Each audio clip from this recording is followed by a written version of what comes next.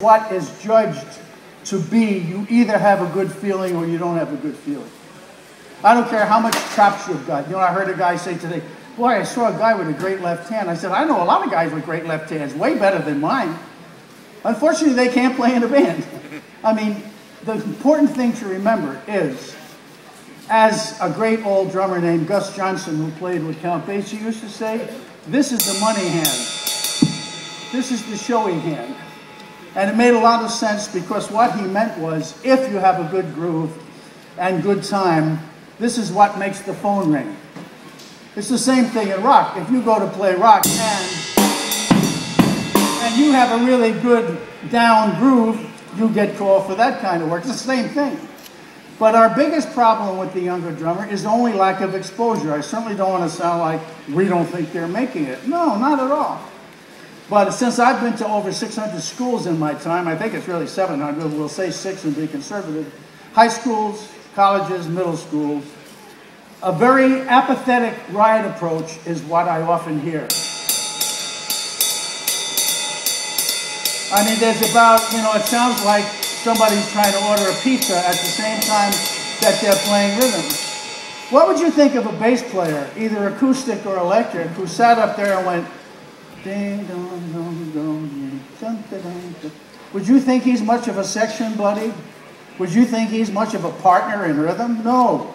You'd say, get off your behind, man, and play. You are not playing. You're not really giving me anything. Well, that's the way the band feels when the drummer is not putting enough. Of course, I exaggerated that ride beat. It was a little more apathetic than usual. But the idea is really, my idol, Big Sidney Catlett, when I was a kid, was really good to me and let me sit in and play and told me stuff. And he said, I can swing a band with one brush and a phone book. And he could. And what he meant was he had such a good pulse. Now, a good pulse makes you want to sort of tap your foot and say, that feels good. An apathetic pulse is kind of, doesn't give you anything. Technically on paper, I'm playing the right beat. Ding, ding, ding, ding. But nothing's happening. So like a lot of things in life, it isn't the what, it's the how. And when you have a good ride beat, you have got to put in time to get it. Now look on my page 1, 2, 3, I think, where there's a sketch of a cymbal with arrows and stuff.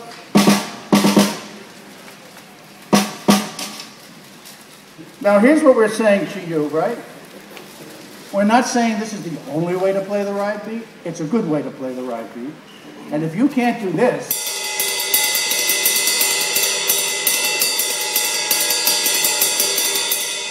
for like 7 or 8 minutes, then you should go by my sketch, okay?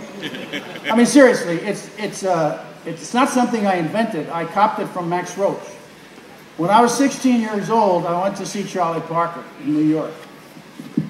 Buy one Coke and try to stay for 4 hours without getting kicked out.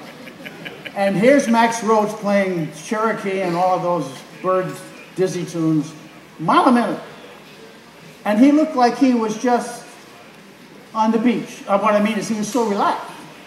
So after I'd been playing drums for maybe 2 or 3 years, and I watched Max then, I noticed something I hadn't watched before. What's the direction he's playing the ride beat? There's 3 ways to play the ride beat. Straight up and down. Clockwise from your point of view, where you pull the double beat. I'll do this.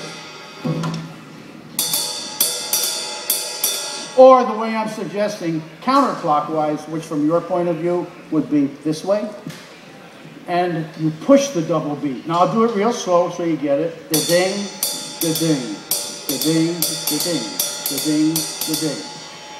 The clue I give my younger students is the one single beat on 2 and 4 always goes to your brother, the hi-hat.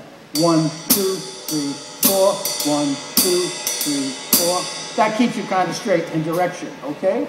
Now, if you take this sheet home, you can't goof. I did the old Fred Astaire dance studio bit. I put the arrows the way the stick moves. That's what they used to do with feet. And you might say, well, what's the magic to this? Why can't I play straight up and down? You can, but you'll tighten up by the time. Sing, go, sing, go. That's not going to help you as much as number 2, but it's good. And finally, it's simple, it's backwards. but don't change the hi-hat.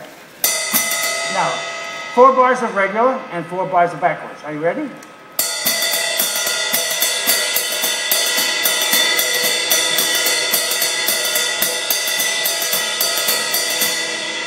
Some guys change the hi-hat and the band goes south like this.